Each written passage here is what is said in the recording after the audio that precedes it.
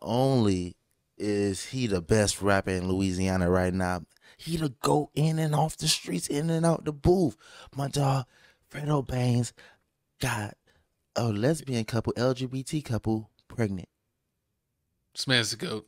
I can't believe it. I mean, besides, I thought he was over here just dissing the NBA YoungBoy every day. But I'm turning around and look at this. He got it, and he always talking about studs. I always wondered that. He was like, now you know that he really meant it. He really, a lot of people thought it was jokes. You know, people joke around and say whatever in their songs because it's a good tagline, but he really living by his words. I thought it was like a strange little fetish. Who fetishes about like turning us? But I guess, I mean, hey, Fredo Bangs, live your life. You the GOAT. I'm trying to be like you when I grow up. Yeah, apparently they're famous. Who, these girls? Yeah, they're like, what are those, like TikTok fitness influencers or whatever? Makes sense. I wonder how he got pregnant. You think they're going to say it in the video? Oh, he got them both pregnant, right? Oh, he the GOAT. He on Michael Jordan level if he did that. I don't know. I think, no, maybe he got one of them. I wonder which one. Let's see. Do they talk about it in the video? Oh, let's see.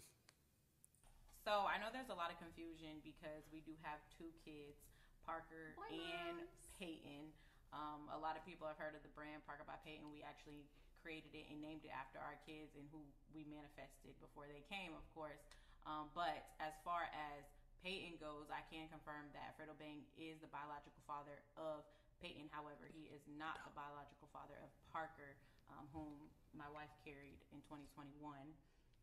And we had to try 3 times for Parker, which was just like the craziest thing. The first time I actually found out, it's really hard. The first time I found out I had polycystic syndrome, when we went to the fertility specialist, I thought I was just going to be able to easily get pregnant.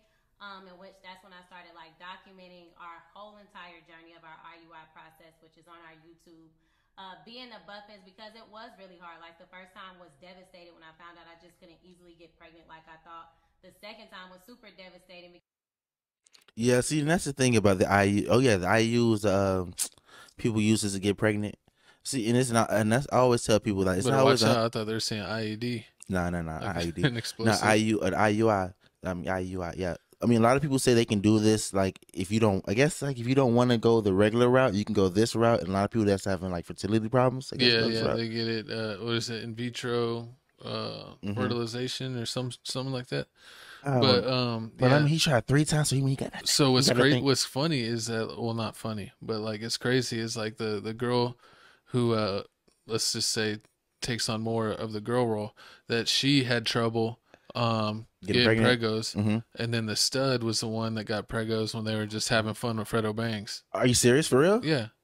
The stud said she had the Fredo Bang baby, so Fredo Bang was probably messing with both of them, but it looks like the other one has a hard time, and he ended up getting the stud pregnant. Is that part of the handbook? Can they do that?